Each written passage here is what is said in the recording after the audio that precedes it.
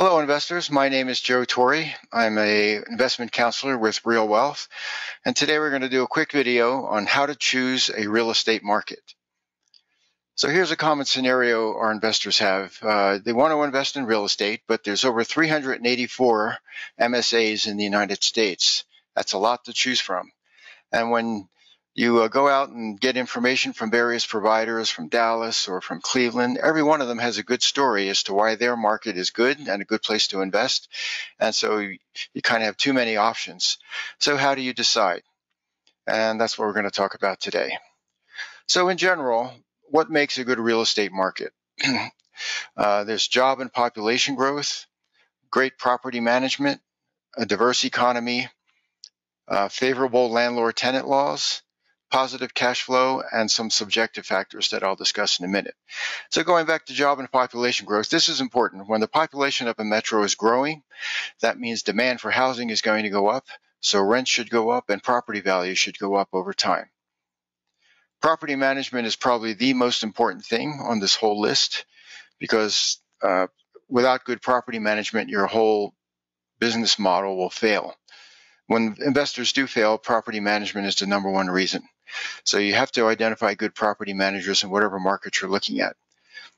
A diverse economy is important because it gives resilience. An economy like, say, Atlanta, Coca-Cola is there, UPS is there, Home Depot is there, Delta Airlines is there, the Center for Disease Control is there. It's a very diverse economy with lots of different industries. So if one industry is in trouble, let's say Delta Airlines during the pandemic, other parts of the economy can pick up the slack. The economies that have problems are the ones that are single industry economies, like Las Vegas is all about tourism, or Detroit is all about autos.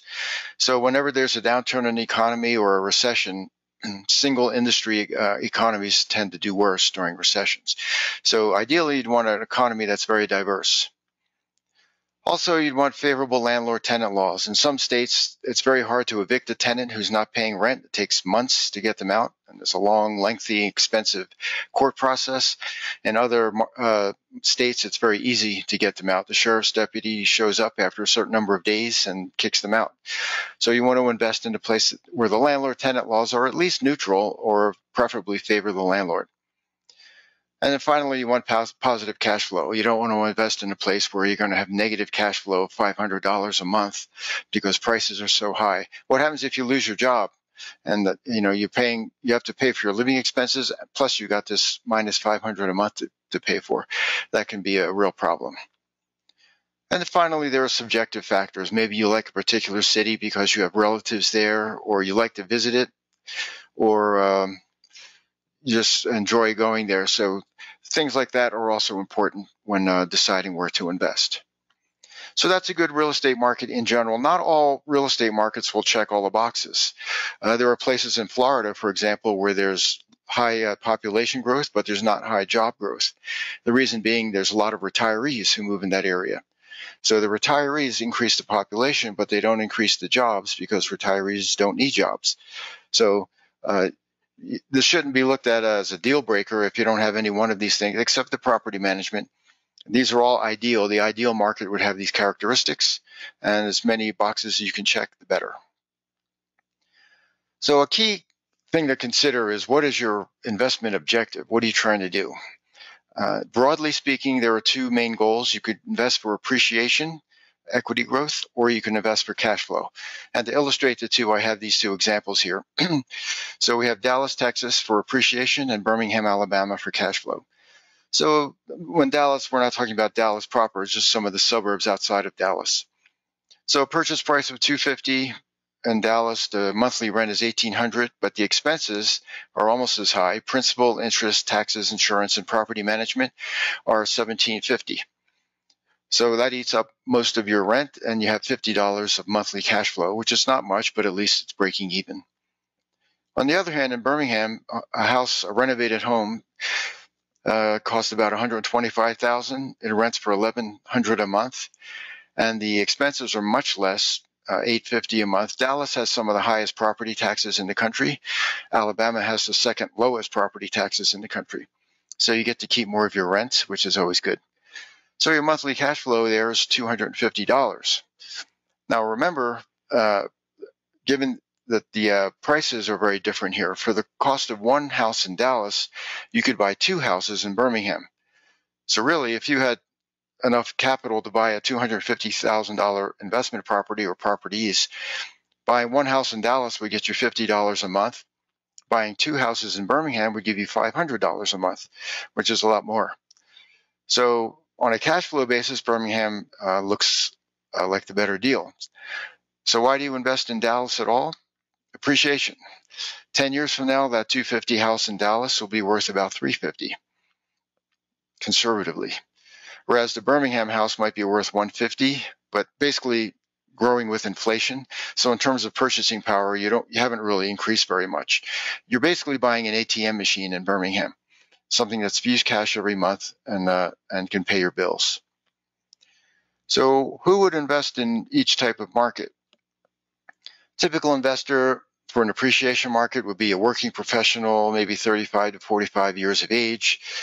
They got a long runway before they can retire. So what they would want to do is buy a house in Dallas for $250, wait 10 years for it to go to $350. In fact, if you could buy 10 houses and wait 10 years, the 10-10 plan, you would get $1 million of equity growth in a market like Dallas. And then as you're closer to retirement, you can take that $1 million of equity plus the money you put as down payment and sell those properties in Dallas and then invest in a cash flow market like Birmingham to maximize your cash flow prior to retirement.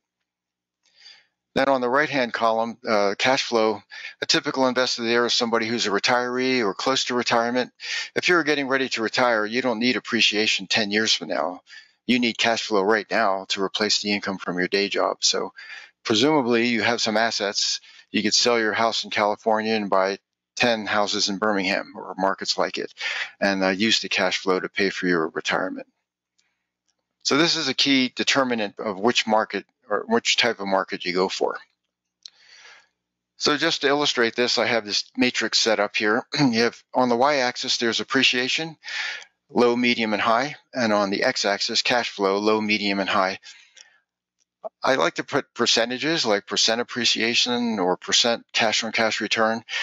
But with interest rates fluctuating the way they've been lately, that's kind of hard to do. So we'll just use low, medium, and high just to get the concept across. So you can see in the upper left-hand corner, Charlotte, North Carolina, Dallas, Texas, Tampa, Florida are all examples of markets that have great appreciation but not as much cash flow. And at the other extreme, you have Baltimore, Birmingham, and Cleveland, which are examples of markets that have high cash flow but very low appreciation. So depending on what your goal is, you would try to identify which markets meet your criteria and then invest in those and focus on those areas.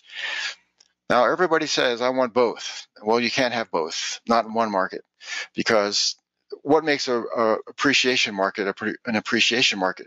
Basically, demand is greater than supply. There are a lot of people moving there. There's job and population growth, high incomes. They can drive up the price of properties, bidding wars, multiple offers on properties. So in that kind of market, like Dallas or Tampa, you would have a high appreciation, but it's hard to get cash flow because the prices are so high. And similarly, what makes a good cash flow market good is that there's abundance of supply.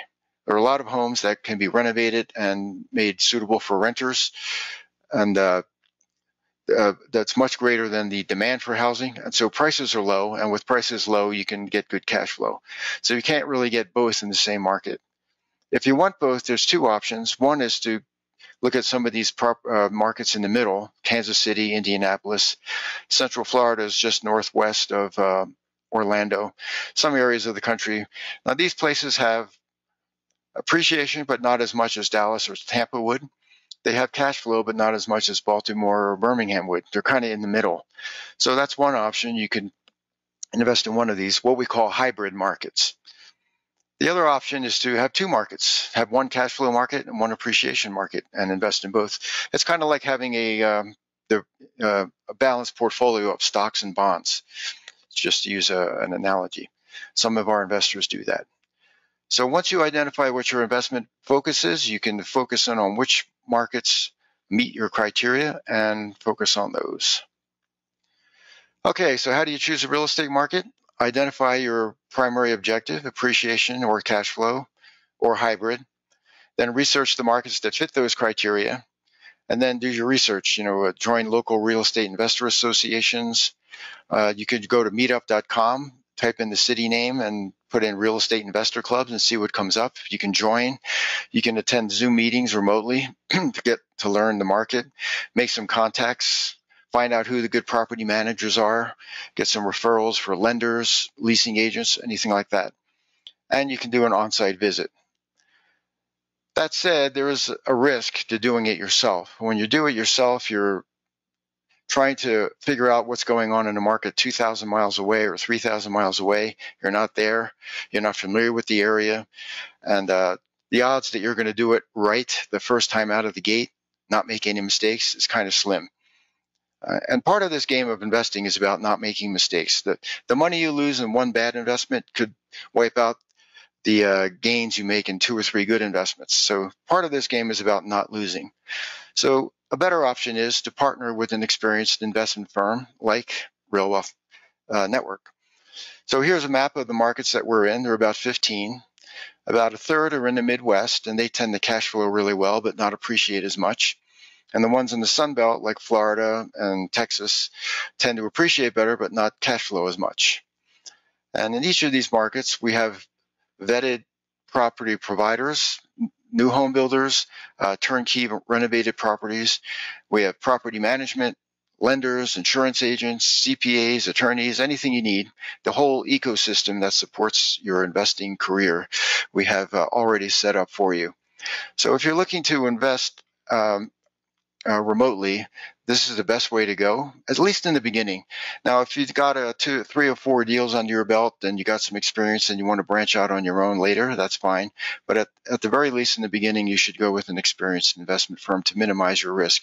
You can talk to an experienced investment counselor like myself and kind of look over your shoulder and make sure you're not going off the rails with your investment plans and keep you on track. So if you want to learn more about this option, you can go to realwealth.com. Those are our founders there on our homepage, Rich and Kathy Fetke. And you click on this button here, it says join for free. And then you can get access to all these resources. We have a new investor core curriculum, which are 4 15-minute webinars that just tell you the basics of what you need to know conceptually to get started investing in real estate. Then we have a library of over 900 webinars on all kinds of real estate topics. And that's kind of overwhelming, but that's why we created the core curriculum, just to get you a quick start. And then we add to those webinars every week. Every Thursday, we have a new educational webinar on a new market or a new aspect of investing. So we keep the content fresh. And if and when you decide you want to, you can talk to an experienced investment counselor like myself. I'm one of 3. And we can give you recommendations about what markets are best for you and walk you through the process. And it's all free. So people wonder, how do we stay in business? Well, when we refer our members to the various markets in Cleveland or Dallas or Birmingham, if our member buys something, our local property team gives us a referral fee out of their commission. So that's how we keep the lights on. So I encourage you all to go to realwealth.com, get a free membership, and get started with investing. So I hope you found that video worthwhile. Thanks for watching.